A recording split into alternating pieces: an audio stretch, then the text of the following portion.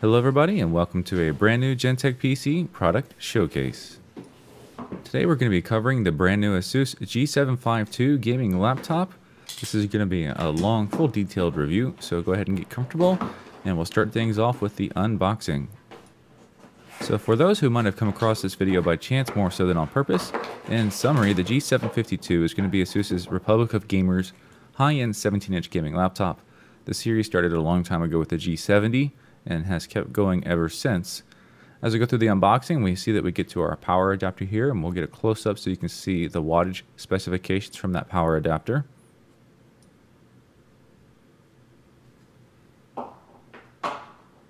And moving into our main center compartment, we've got the actual laptop, of course. Packed a little bit differently here. We don't have the foam inserts on the left and right sides like we see with a lot of the other boxes.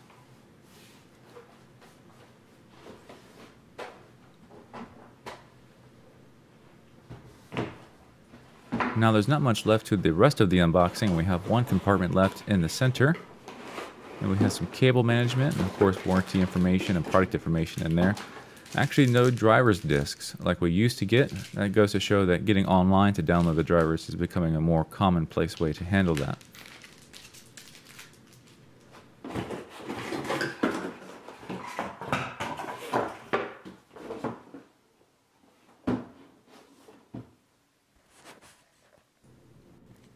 Now with the unboxing already done and out of the way, it's time to go ahead and power on the G752 for the first time. On the first boot, we'll go ahead and jump into the system BIOS, and that way we can look at some of the hardware and features that the BIOS offers. So the BIOS on the G752 are pretty minimalistic. We have our 5 tabs across the top covering the main, advanced, boot, security, and of course the save and exit. There's not a whole lot of reason to come in here from stock unless you needed to make any kind of specific changes to the BIOS settings. The most common of those being probably changing your boot device order in case you need to work on the computer. You might want to boot from another device. Maybe change the AHCI to RAID or to even Legacy if you're working on an older operating system and experimenting. And you can always set a BIOS password or something as well for extra security. Now it's time to see how the G752 measures up as far as size and weight. With the laptop on the scale, the laptop alone comes in at 9 pounds and 12 ounces. Of course, you're going to carry the power adapter around with any kind of high-powered gaming laptop, and you'll need to figure in the extra weight of that as well. The power adapter comes in at about 2 pounds even, so with the previous weight that gives us 11 pounds and 12 ounces of total carry weight.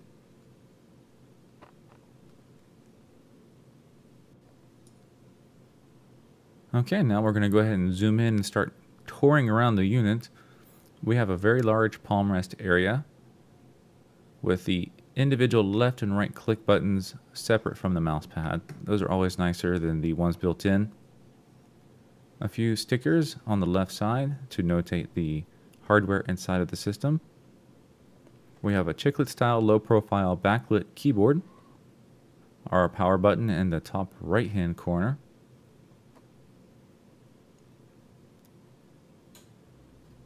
Several extra keys at the top left side, and these are useful for preset functions and macros.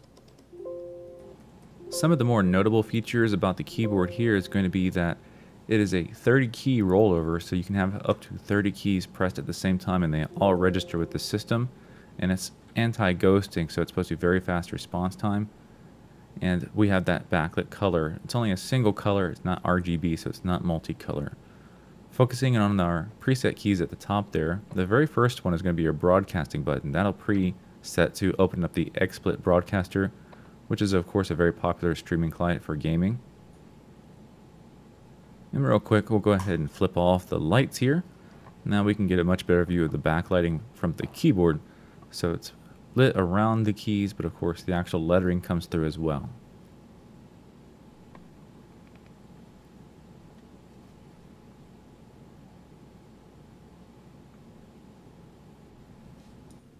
Alright, now we're at the stage of the review where it's time to go over our connectivity that we have offered from the laptop. At this angle, it's also a good chance to see that we have a matte screen. This is a non-glossy screen. So starting on the right side of the laptop from the left, we have three 3.5mm audio connections. One's for your headphone out, one's for your microphone in, and one is for your SPDIF digital output. The next connection on there is going to be that brand new USB 3.1 port with Thunderbolt technology behind it.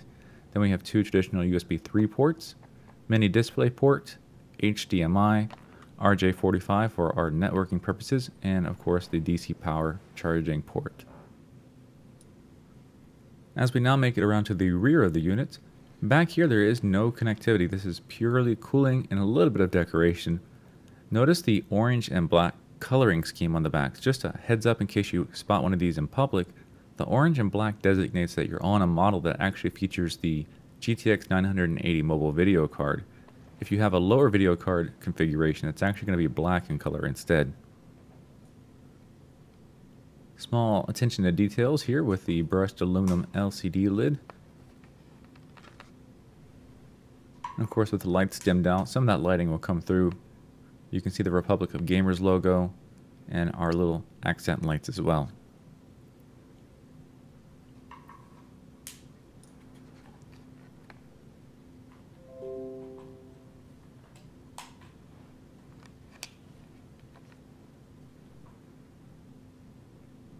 Now we go ahead and continue over to the left side. We're starting from the left again with our Kingston lock port, which is going to be for locking down the laptop.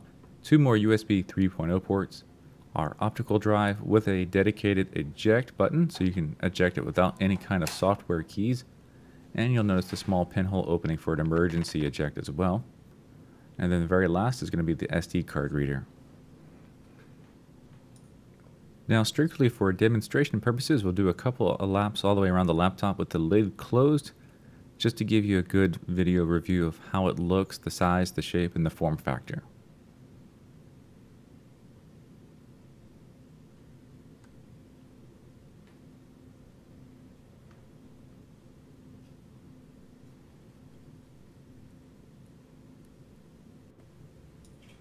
Now, since seeing something in person and holding it versus seeing it on video is quite different, to see the scale, we have a quarter on the screen and a tape measure so we can take measurements.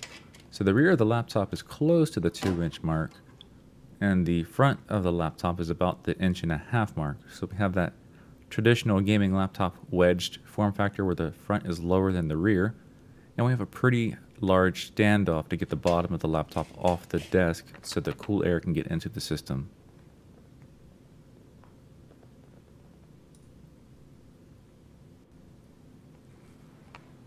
Now, while we're talking about cooling, the other thing is how loud is that cooling system? So for that, the only way to show that on video really is our traditional test that we do, the sound test.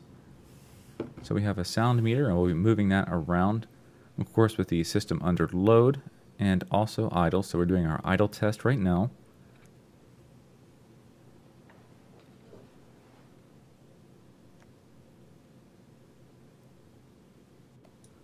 Just a quick jump over to the device manager so we can see how the configuration looks. You can see our disk drives. We have the NVIDIA GTX980 mobile for our video card, the Intel i7-6700HQ for our CPU. For the network connectivity, we have Realtek for the wired connectivity, and we have Intel for our wireless.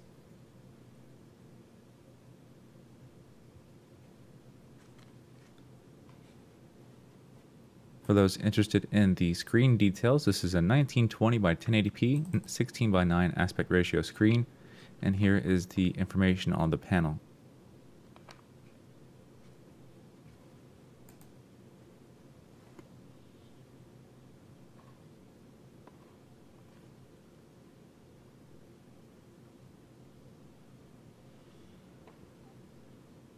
One of the features that you're probably going to be curious about is, does it support the NVIDIA G-Sync? And yes, it does. We do have that option available and currently enabled.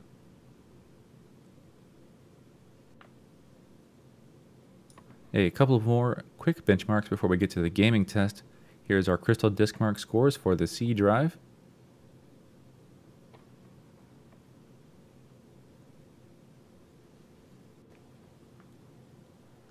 and a look at the gaming center software that Asus comes preloaded on the system with.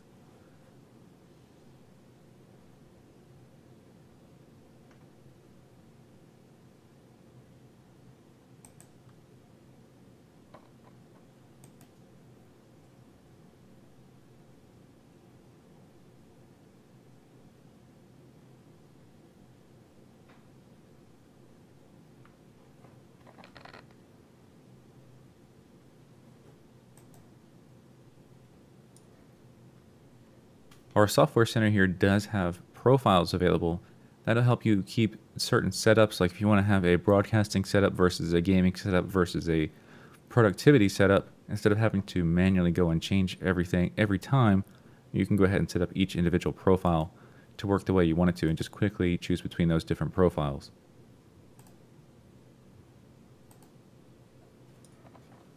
Again, the M1 through 5 keys that we saw earlier while looking at the keyboard are the same 5 macro keys that we're referencing in the macro software. Now we're starting off our gaming benchmark section. We have those running currently.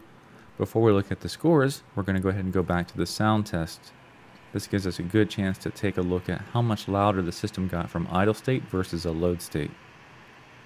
Again, these figures are always the worst case scenario, putting a recording device right next to the exhaust in a quiet room. The best way to compare this to other systems is just to watch other reviews where we've done the same test in the same manner, and you can get the relative difference between similar systems.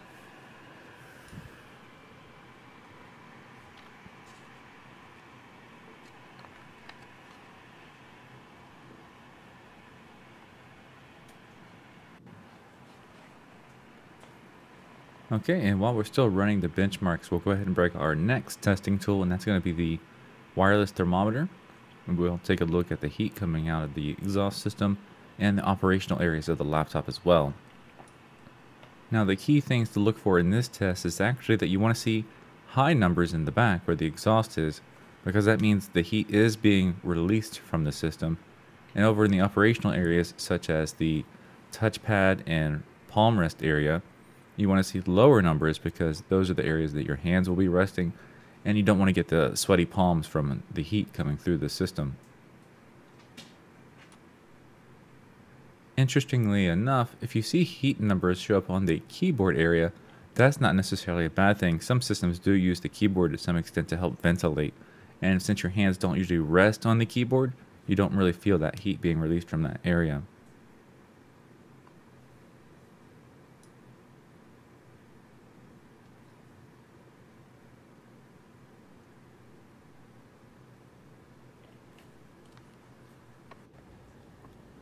Now we can go ahead and get our 3D Mark 11 scores up. We have a performance score of 11,174. Down below we have the GPU-Z information for the GTX 980 mobile. You can see that's the 4GB GDDR5 version. And moving over to our temperature test, the maximum temperature we got on our CPU was 70 degrees Celsius, which is really good. And then as we get down to the GPU temperatures, the GTX 980 mobile pulled a 65 degrees Celsius maximum temperature, which is actually a pretty outstanding figure for a gaming laptop with a top-end video card.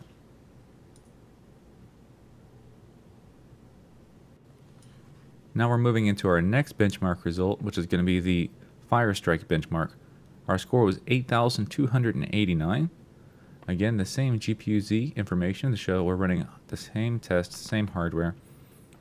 The temperatures during the Firestrike test, the CPU actually came in a little bit cooler this time, 69 degrees Celsius max. And the video card temperatures, those came in a little bit lower as well at 62 degrees Celsius. Pretty amazing since Firestrike is an intensive benchmark. So another thing we want to convey is going to be the sound system. So we'll show you the volume levels.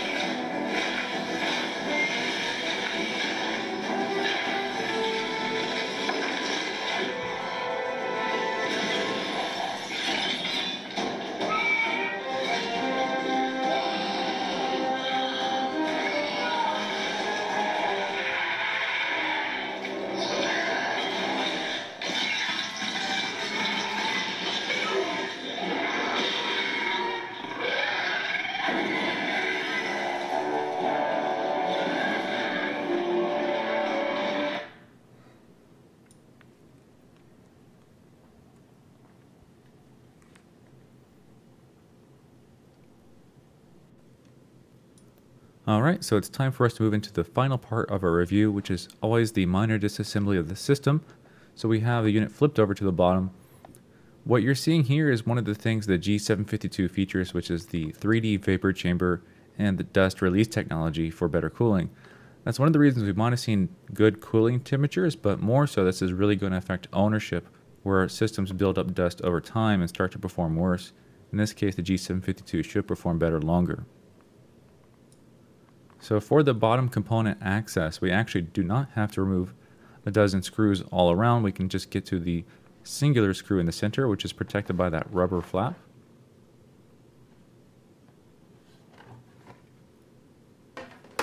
And then we get immediate access to system RAM slots, which we have 2 vacant right now. Our 2.5-inch drive on the bottom left. And then we're also only a few screws away from getting access to our solid state disks. So we have 4 screws holding on that metal plate, and then that's going to reveal the M2 form factor solid state disks. These are using the PCI Express interface.